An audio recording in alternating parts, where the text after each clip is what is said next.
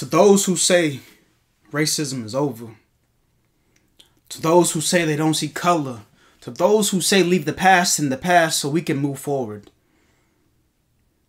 I was 6 years old the first time a white person spit on me. Cocked back, hocked the loogie, and what was I to do? Because you don't hit girls, right? When I was 7, I learned where my black body wasn't safe at night. When I was 10, I became the only melanin in the smart class because I was the good type. I lived 16 pleading the fifth. Knowing the things I say can come back to haunt me. Every fact I proclaim was billed in prosecution. I didn't get searched by a cop until I was 22. I was a lucky one. To those who say racism is over, history doesn't repeat. It just rhymes. Each generation crafted new ways to communicate the divide. Some blatant, others refined. To those who say they don't see color, you do know blind people can be racist too, yeah?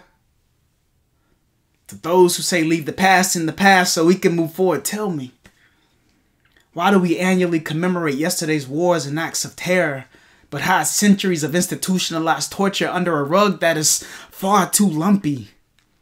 Such a beautiful band-aid we place over this festering wound, overworking the injured in an emotional tourniquet that stops the bleeding but won't save the limb. Haven't we already given enough? Now, while I'm certainly grateful some things have changed, you telling me not to complain is like convincing me I shouldn't want attention for my sprained ankle because my father lived with a broken leg. When in reality, neither of us could walk down the street in peace. Some believe we've entered a new era. But perhaps we've just renamed an old era.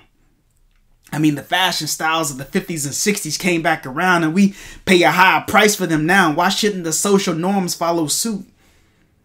The more things change, the more things stay the same.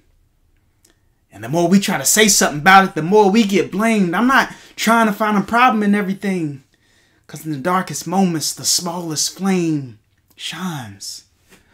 But this little light of mine is running low, and we've been waiting on dawn for a lifetime.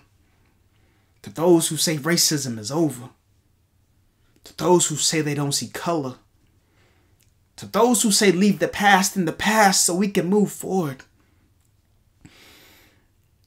I pray one day you'll be right.